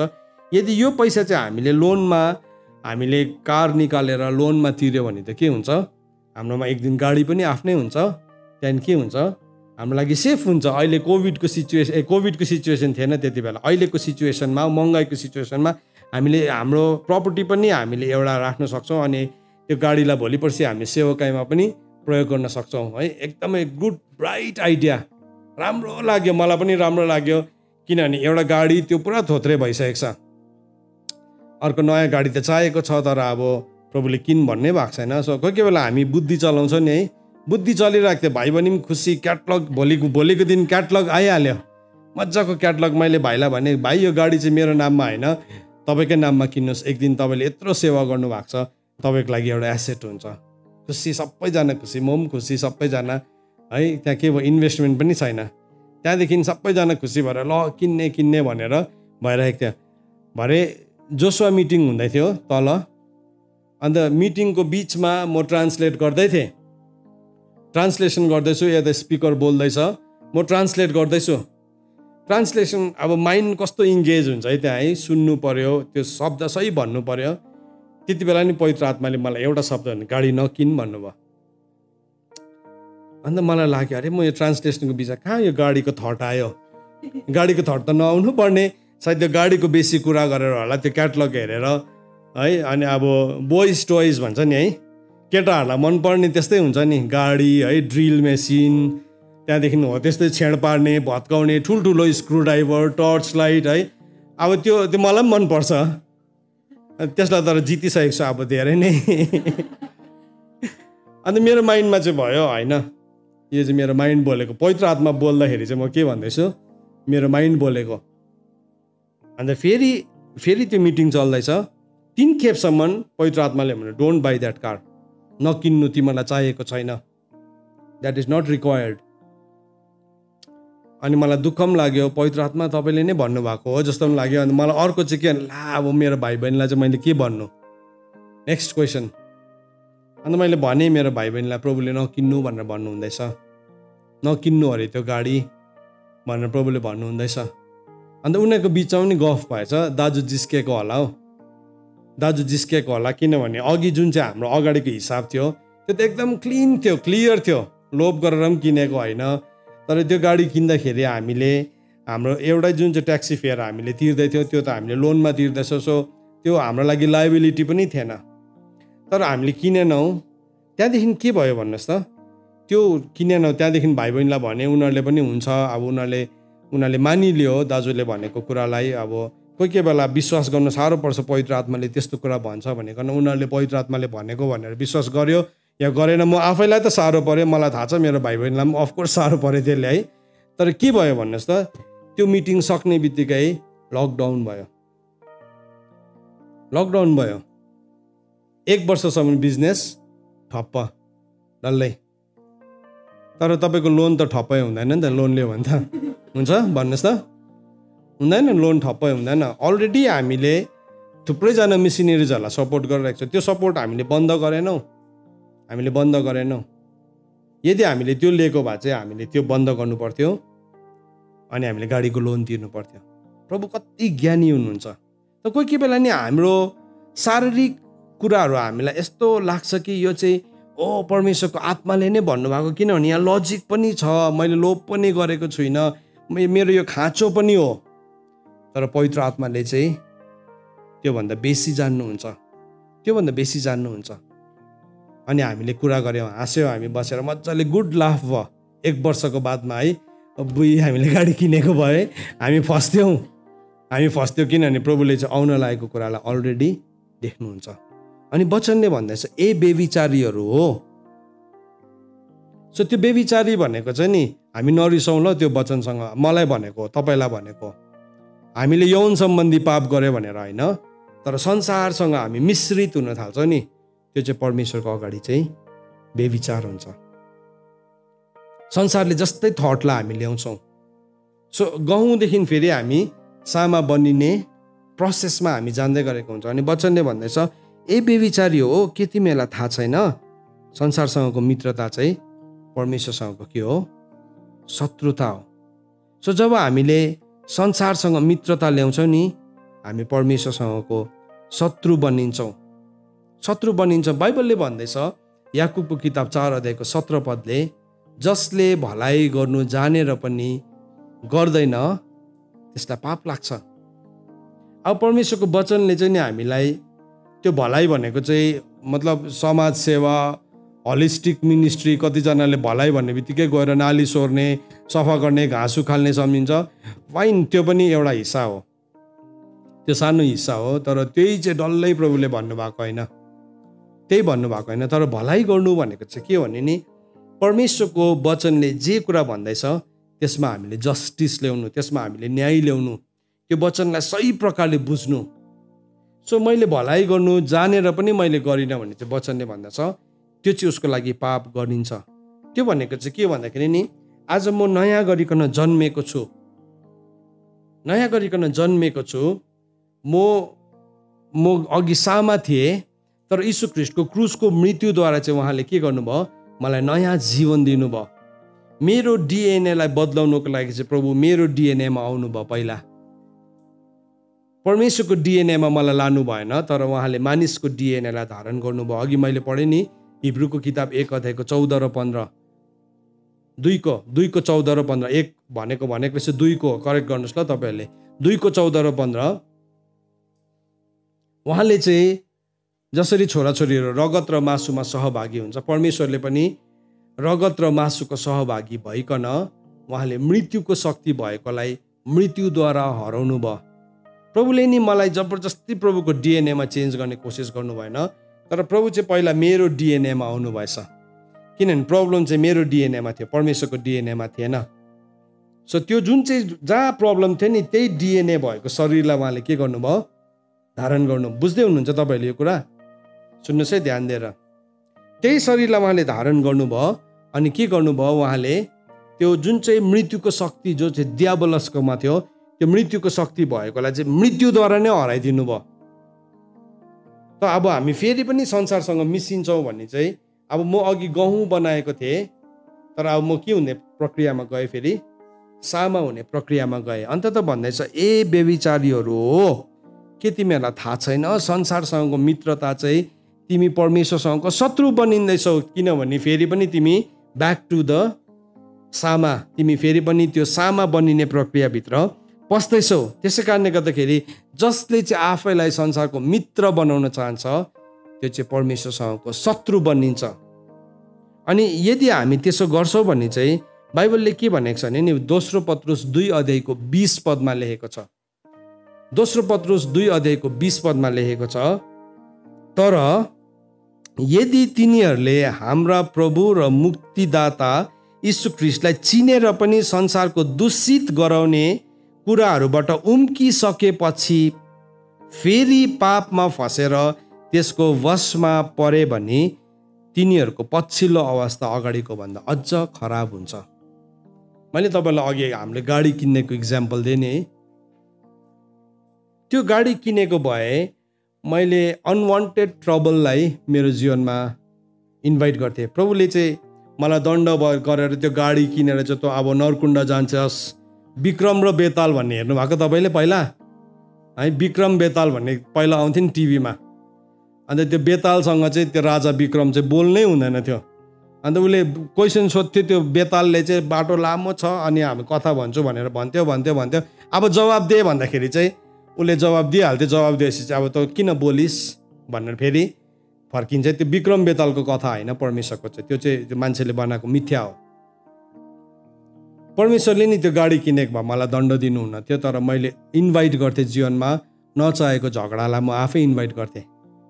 मेरो टाइम नि प्रार्थनामा दिने समय, प्रभुसँग हिँड्ने समय, प्रभुसँगको मतलब अब शान्त हृदय भइकन बिताउने समय चाहिँ मैले त्यो ठाउँमा इन्भेस्ट गर्नु पर्थ्यो। अनि त्यो इन्भेस्ट गर्दै गर्दाखेरि चाहिँ शैतानले चाहिँ मेरो जीवनमा फेरि पनि फुट होल्ड हुने ठाउँ पाउँथ्यो। त्यसै कारणले गर्दाखेरि त हामीले जीवनमा मूर्ख निर्णयहरूले चाहिँ हामीलाई जहिले पनि गलत कुराहरूतर्फ, आज हामीले लिएको थुप्रो रङ डिसिसन्सहरूले गर्दाखेरि हाम्रो लाइफको समयहरू इङ्गेज भइरहेको छ। अनि पत्रुसले यहाँ हामीलाई भन्दैछ, यदि तिमीले चाहिँ हाम्रा प्रभु र मुक्तिदाता यीशु ख्रीष्टलाई चिनेर पनि संसारको दूषित गराउने कुराहरूबाट उम्किसकेपछि फेरि पापमा फसेर त्यसको वशमा पऱ्यो भने तिनीहरूको पछिल्लो अवस्था अगाडिको भन्दाखेरि झन् खराब हुन्छ।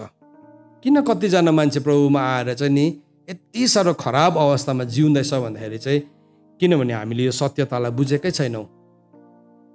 यो सत्यतालाई बुझ्यौँ भने चाहिँ नि आज हामी स्वतन्त्र हुन्छौँ। आज हामी, तपाईँले यो वचनलाई साँच्चै नै बुझ्दै हुनुहुन्छ, मैले बुझ्दैछु भने नि हामी स्वतन्त्र हुँदैछौँ। नत्र भने चाहिँ नि अर्को वचन आउँछ प्रभुकै जस्तो लाग्छ, त्यसले त झन् बेसी बन्धनमा मान्छेलाई कसिरहेको हुन्छ।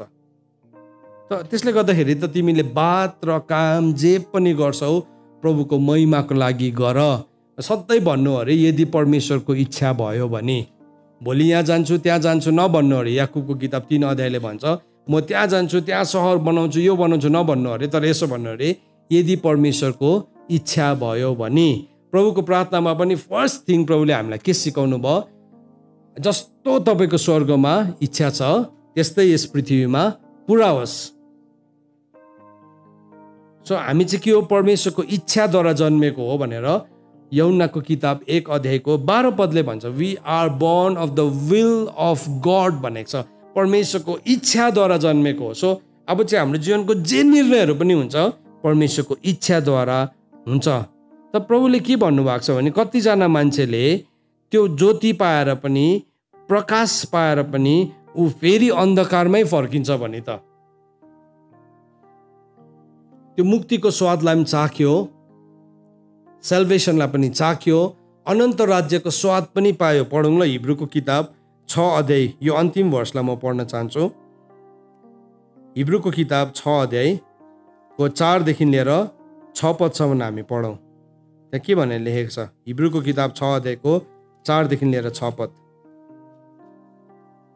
यसो भनेर लेखेको छ, किनकि तिनीहरू जसले एकपल्ट ज्योति पाए अनि स्वर्गीय दानलाई चाखे र पवित्र आत्माको भागी बनाए अनि परमेश्वरको उत्तम वचन र आउँदो युगको सामर्थ्यहरूको स्वाद चाखे पतित भयो भने तिनीहरूलाई पश्चातापको निम्ति फेरि नयाँ बनाउनु असम्भव छ। हेर्नुहोस्, कतिजना मान्छे चाहिँ अज्ञानताको कारणले गर्दाखेरि हो, उसकोमा ज्ञान नै छैन, उसलाई कसैले भनिदिएन। त्यसकारण त वचनले भन्छ तिमी शिक्षा र साक्षी भएको ठाउँमा जाऊ। कतिपल्ट मान्छे नि मोटिभेसनल स्पिच सुन्नु मात्रै जान्छ चर्चमा, त्यसलाई शिक्षा भन्दैन, त्यसलाई मोटिभेसनल स्पिच भन्छ। सो प्रभु यीशु ख्रीष्ट नै हामीलाई मोटिभेट गर्न आउनु भएको होइन, हामीलाई स्वतन्त्र गर्न आउनु भएको। तपाईँ जति नै मोटिभेट भएर पनि तपाईँ झ्यालखानमै बसिरह्यो भने के फाइदा त, होइन? तर प्रभुले चाहिँ हामीलाई के गर्नु, ही came to set the क्याप्टिभ्स free भनेको छ। उहाँ चाहिँ बन्धनमा परेका बन्धुवाहरूलाई स्वतन्त्र बनायो। यस्तो मोटिभेसनल कुरा भन्छ मान्छे, अनि के भयो, झन् बन्धनमा पर्छ। यस्तो मेसेजहरू सुनेको छु मैले। अब हामी प्रभुमा भएपछि चाहिँ टुथपेस्ट निचोरेर पनि चलाउनु हुँदैन, किनभने त्यो चाहिँ साइन अफ पोभर्टी हो। त्यो टुथपेस्ट चाहिँ तिमीले लास्टको निचोरेर चलाउँदैछ भने त्यो चाहिँ गरिबीको साइन हो। अब प्रभुले त त्यस्तो त केही कुरै गर्नै भएको छैन। अब मान्छे चाहिँ कहाँ भयो, अब तिमी चाहिँ अब बिचरा एउटा मान्छेकोमा टुथपेस्ट किन्ने नै औकात नै छैन होला। अब उसले चाहिँ के भन्ने त, उसलाई चाहिँ फेरि तिमी टुथपेस्ट चलाएन भने त झन् तिमी त नरकुण्डमै पुगेको भन्ने। त्यसो भए यस्तो पिट्टी पेट्टी कुराहरू मान्छेले प्रचार गरिरहेको छ आज। अनि के छ, वाह यस है, तिमीले त्यो नयाँ लुगा देख्यो क्लेम गर त्यो तिम्रो हो है। हामी प्रभुलाई विश्वास गर्नेहरू चाहिँ थोत्रै लुगाहरू लाउनै हुँदैन, एकदम छिटिक्कै लुगा लाउनुपर्छ। के भयो, झन् लालची पो बनाइदियो। प्रभुले त भन्नुभयो खानु र लाउनु पुग्यो भने भयो भनेको छ पहिलो तिमोथीमा। त्यो वचन प्रचार नै गर्दैन। अन्त हामीलाई मोटिभेसनल स्पिच मनपर्छ, यस यस। हामी त्यस्तो कुरामा चाहिँ यस कि यस, यस चाहिँ सुँगुरले भन्छ पुरा, यस यस भयो। मरेको दिन मात्रै नो भन्छ अरे सुँगुरले चाहिँ, अरू बेला चाहिँ जहिले पनि सुँगुरले यस यस भनिरहेको हुन्छ। पशुहरूले पनि इङ्ग्लिस बोल्छ, त्यसमा इङ्ग्लिस बोल्ने चाहिँ सबैभन्दा च्याम्पियन चाहिँ सुँगुर रहेछ। त यहाँ वचनले के भन्दैछ हेर्नुहोस् है, यहाँ भन्दैछ उसले स्वर्गीय स्वाद पायो, उसले कुरा बुझ्यो र पनि पछि हट्छ। अब कतिजनाले चाहिँ बुझेको छैन र ऊ रङ ठाउँमा पाएको कारणले गर्दाखेरि के हुँदैछ, अब उसले गलत कुराहरू बुझ्दैछ। तर आज हामी सत्यतालाई बुझ्दैछौँ। अब यो सत्यतालाई बुझेपछि चाहिँ हामी संसारमा हाम्रो गढ जमाउने कोसिस गर्दैनौँ, तर हामी परमेश्वरको वचन बुझेपछि चाहिँ हामी अनन्ततालाई देख्न थाल्छौँ, अनन्ततालाई। सो त्यो गहुँ चाहिँ गहुँ हो भनेर चाहिँ त्यति बेला मात्रै प्रमाणित हुन्छ जब त्यसकोमा दाना फल्छ। अन्त त प्रभुले भन्नु फल नफल्ने हाँगालाई चाहिँ काटिदिनुहुन्छ उहाँले। यो त सामा रहेछ, यो त गहुँकै बोट रहेछ, यसलाई पनि अब फल्नु त फलेको छैन, यसलाई लगेर धानसारमा हाल्दैन, नफलेकोलाई के गर्छ, त्यो सामासँगै बिटा बाँध्ने, यसलाई पनि फल त फलेको छैन। काट्ने मान्छेले के गर्यो बुझिहाल्यो, सामा त हाल्नु हुँदैन, तर अब यो नफल्नेलाई किन राख्नु, यसलाई पनि बिटा बाँध। त हाम्रो जीवनमा परमेश्वरले फल फलेको चाहनुहुन्छ। अन्त प्रभुले भन्नुहुन्छ तिमीले पश्चाताप लायकको फल फलाऊ। प्रभुले हामीलाई वृद्धि भएको चाहनुहुन्छ। अन्त प्रभुले भन्नुभयो एउटा गहुँको दाना जमिनमा परेर मरेन भने त्यो एक्लै हुन्छ, तर जब मर्छ त्यसले धेरै फल फलाउँछ भन्नुभयो। रिजेनरेसन, रिप्रोडक्सन त्यहाँबाट भयो। त यहाँ वचनले भन्दैछ एउटा मान्छेले चाहिँ स्वाद पायो। अब नबुझ्नेको त बाइबलमा भनेको छ, नबुझ्ने र नजान्नेले चाहिँ कम्ती कुटाइ खान्छ अरे, तर जान्ने र पनि नगर्नेले चाहिँ धेरै कुटाइ खान्छ प्रभुले भन्नुभएको छ। अब जानेकै छैन, उसलाई कसैले भन्दैन भने चाहिँ तँ किन शिक्षा र साक्षीको ठाउँमा गइनस् भन्ने उसले दण्ड त पाउँछ, तर त्यो हिसाबले पाउँछ, किन वचनमा त त्यो पनि लेखेको छ नि त। तर अब कतिले त भन्दैछ आई नो एभ्रिथिङ, मलाई सबै थाहा छ, डोन्ट टेल मी। त्यसो हो भने चाहिँ हामीले स्वर्गीय स्वाद चाहेको छौँ, हामीले आउनेवाला राज्यको सबै कुरालाई चाखेर पनि हामी पछाडि हट्छौँ। म त यत्तिकै बस्छु है, म त ज्यादा धर्मी पनि हुँदिनँ। अन्त अघि के भन्यो, याकुबको किताब 4 अध्यायको 17 पदले भलाइ गर्नु जानेर पनि गर्दैन भने त्यो चाहिँ त्यसको लागि पाप गनिन्छ भनेको छ। त आज हामीले जानेको कुराबाट चाहिँ के कुरा गर्दैछौँ म तपाईँलाई सोध्न चाहन्छु। तपाईँ र मैले सिकेको कुराबाट चाहिँ हामीले के गर्दैछौँ? What are we doing? How are we bearing the fruit? हामीले कसरी फल फलाउँदैछौँ? यो कुरा चाहिँ नि परमेश्वरले यो पृथ्वीमा हामीलाई सेटल गरेको चाहनुहुन्छ। त्यसले गर्दा प्रभुले हामीलाई यो गहुँ र सामाको उखान दिनुभयो कि हामीले चाहिँ अब फल फलाउनु पर्छ। अनि त्यो फल फलाउँदा चाहिँ पिताको महिमा हुन्छ। होइन भने चाहिँ के गर्छौँ हामी? फल्ने हुनु त बोट त केसको थियो?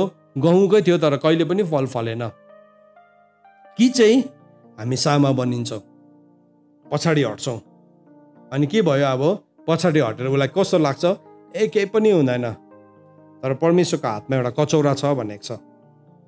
परमेश्वरको हातमा एउटा कचौरा छ, अनि त्यो कचौराबाट परमेश्वरले एक दिन पिउन लाउनुहुन्छ पृथ्वीको दुष्ट मानिसहरूलाई। होइन भने चाहिँ त्यो कचौरा यीशु ख्रीष्टले पिउनु भएको छ हाम्रो लागि। यशायाको किताब 51 अध्यायमा लेखेको छ, प्रभुले त्यो कचौरा हाम्रो लागि पिउनु भयो भनेको छ। यति साह्रो त्यो धर्म रहने कचौरा थियो। अनि मत्तीको किताब 14 अध्यायमा, मर्कुसको किताब 14 अध्यायमा प्रभुले भन्नुभयो, हुनसक्छ भने यो कचौरा मबाट हटाइदिनुहोस्। मेरो लागि त्यो कचौरा थियो। प्रभुले पिइसक्नु भएको छ त्यो कचौरा। त्यो दण्डको कचौरा प्रभुले पिउनु भयो। आज म दण्डमा पर्नु पर्दैन, तर मेरो इन्टेन्सनल चोइस हो भने चाहिँ भजन सङ्ग्रह 75 अध्यायले भन्छ, परमेश्वरले पृथ्वीको दुष्टहरूलाई चाहिँ एक दिन त्यो कचौरा पिउन लाउनुहुन्छ। किन हामीले यो उखानलाई बुझ्दै गर्दाखेरि यो कुरा बुझ्न आवश्यक छ भन्दाखेरि चाहिँ, किनभने परमेश्वरको राज्यको अनन्तको कुराहरू चाहिँ यस्तो हुन्छ।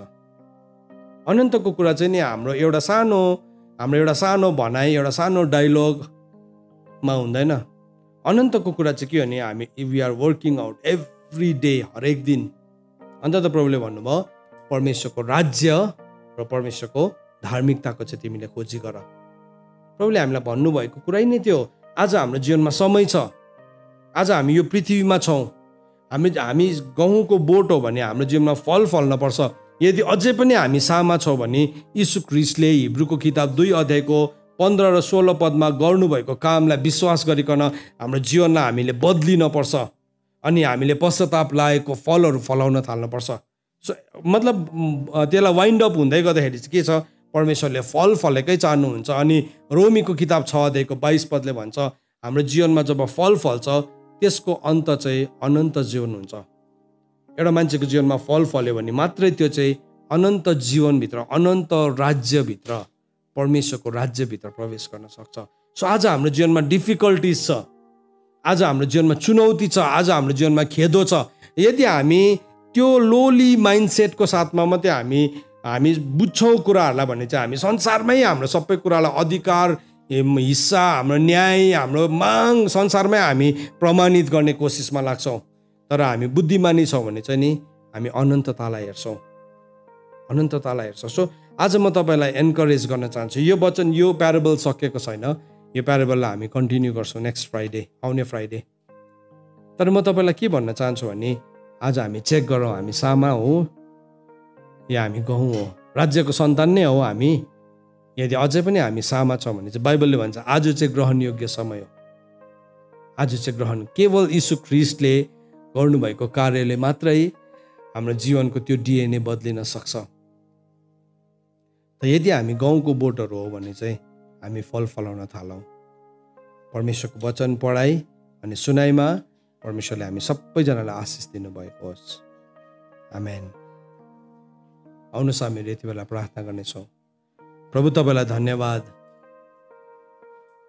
तपाईँको वचन कति गहिरो छ, कति ठुलो छ, हामी समझले पनि भ्याउन नसक्ने।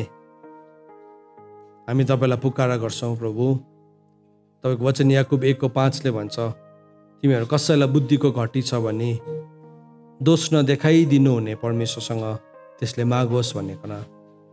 प्रभु हामीलाई बुद्धिको घटी छ प्रभु। तपाईँको यो अनन्तताको कुरालाई बुझ्न हामीलाई धेरैपल्ट गाह्रो पर्छ, के भनेको जस्तो लाग्छ। तर जब प्रभु हामी सत्यतालाई बुझ्छौँ, जब सत्यसँग हाम्रो विवाह हुन्छ, यु स्याल नो द ट्रुथ। सत्यसँग जब हाम्रो सम्बन्ध हुन्छ, तब त्यो सम्बन्धले चाहिँ हामीलाई स्वतन्त्र गराउँछ। प्रभु, आज जुन सामा जस्तै भएर बस्ने प्रभु एटिट्युडमा हामी आज बाँचिरहेका छौँ, प्रभु तपाईँको सत्यताले हामीलाई स्वतन्त्र तुल्याएको होस् अनि हामी त्यो स्वतन्त्रतामा दिन प्रतिदिन बढ्दै जान सकौँ। हे प्रभु, हामी तपाईँको अनुग्रहलाई माग्दछौँ। तपाईँले यो ऋतुमा जे गर्दै हुनुहुन्छ प्रभु, हामी त्यो बुझ्न चाहन्छौँ अनि हामी तपाईँसँग हिँड्न चाहन्छौँ। वचनले त्यही भनेको छ, तैँले सबै कुरा बुझिस्, न्याय गर, दया देखा अनि तेरो परमेश्वरसँग नम्र भएर हिँड। हामी तपाईँसँग हिँड्न चाहन्छौँ। धन्यवाद प्रभु तपाईँको अनुग्रहको लागि।